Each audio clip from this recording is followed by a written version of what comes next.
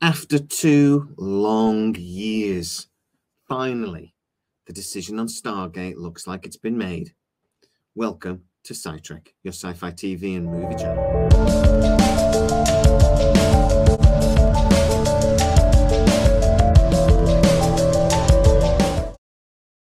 Now, on the Side channel, I did a video just Saturday gone about this rumor. And in that video, I said this is almost certainly not true, that this is so unlikely. I just don't believe it.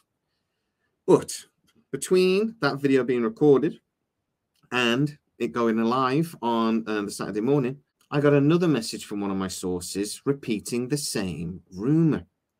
Then a third. So I contacted somebody I know really well and asked them to ask around for me.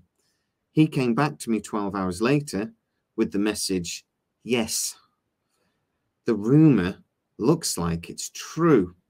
But what am I talking about? Now, if you saw the live video on Sunday, you'll know exactly what I'm talking about. But in this video, I'm going to try to be very specific and very clear. I want no confusion because I have had a few questions bounce around. And what about this? What about that? So I'm going to try to be really as clear as I can be. I'm going to tell you that this is very exciting news, but it's not the whole story, and it's not the full green light that some people are really waiting for. So what is the rumor? Okay, so Jennifer Salke is the head of MGM Studio and Amazon Studios. March 1st, they hired a head of movies for Amazon and MGM. That lady is Courtney Valentini. Now, we have been waiting for that for a long time. I've talked about that in a million different videos, that loads and loads of projects were basically on hold because they didn't have a chief executive in charge of movies. Now, why would they wait? Basically, it take 2 years to get a movie from development to the actual screen. That's a long time. And if you have an executive that isn't really passionate about a project in charge during that period, it can make things very difficult. So they do not want to announce any major projects until that manager was in place. Now that executive is in place, they can get started. And Jennifer Salke, on Monday just gone, did send a directive to Miss Valentini. That directive basically covered several projects. It was talking about Legally Blonde. It talked about James Bond. It talked about a Exorcist reboot and a couple of other things. That directive seemed to be, okay, these projects need to be back on track now. I want this done by this time. Let's crack on. But what did the directive say about Stargate? Well, according to my sources, it said that by the end of this year, preferably by autumn time, end of summer, autumn, but by the end of this year, we expect filming to have started. We would like a cinematic release by the end of 2024, early 2025. So just to reiterate, a cinematic release from the Stargate franchise. So the first thing I asked, will this be within canon? Now, we don't know for sure because we don't know what Claudia Valentini is going to do. In lots of ways, we are looking at a clean slate for this project. Now, we have had loads of development done building up to this point. We've had loads of conversations.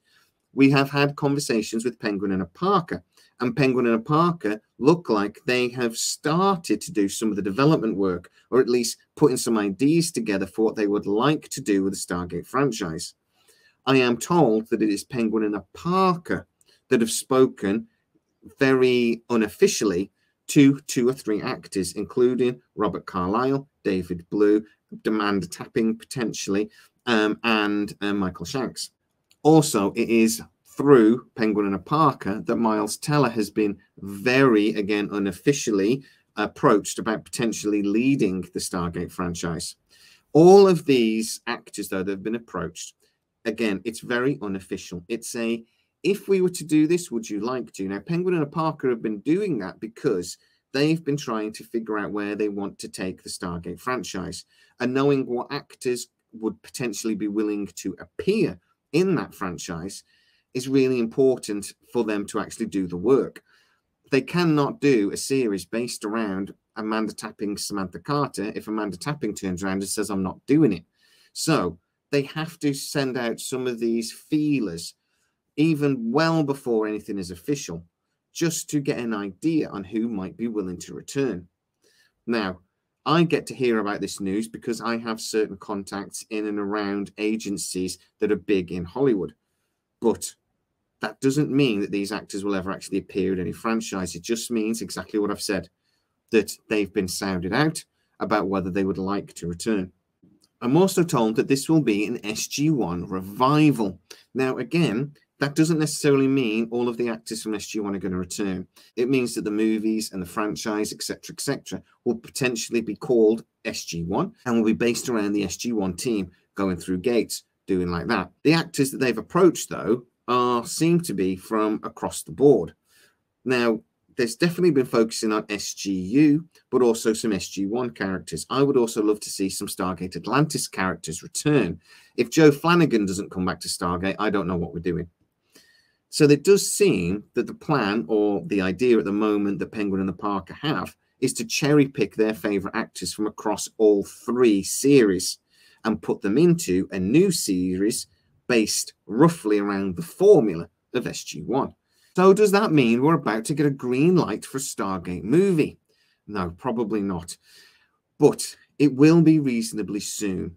What this does mean is that they've made the decision that they're going to go with a movie.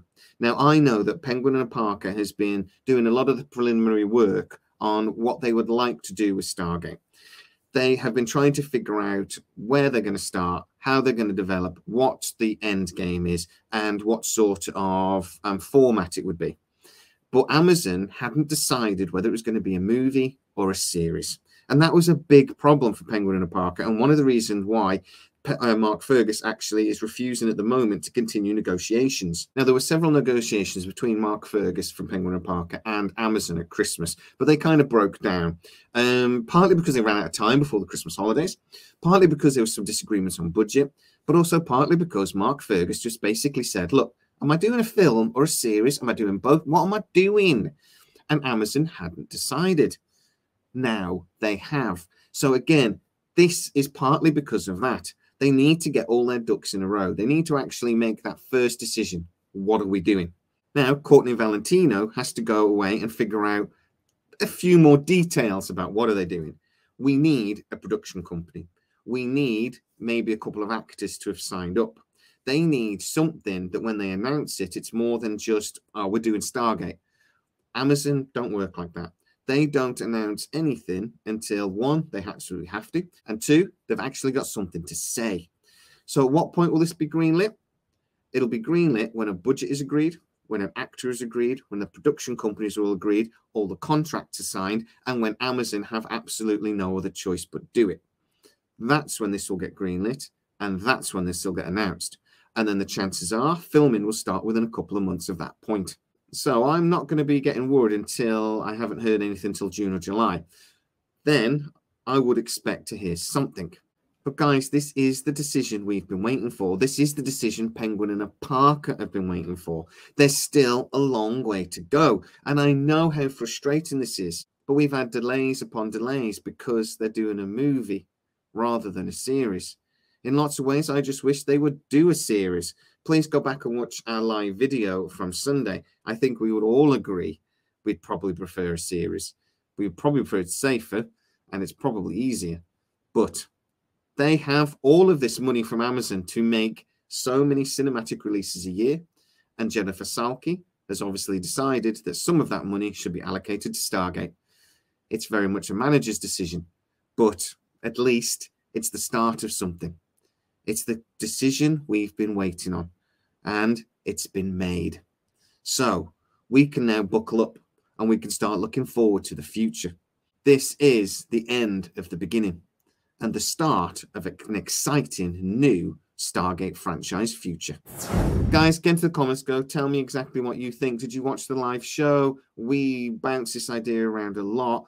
What sort of movie would you like to see? What sort of franchise would you like to see that would hopefully come after that movie?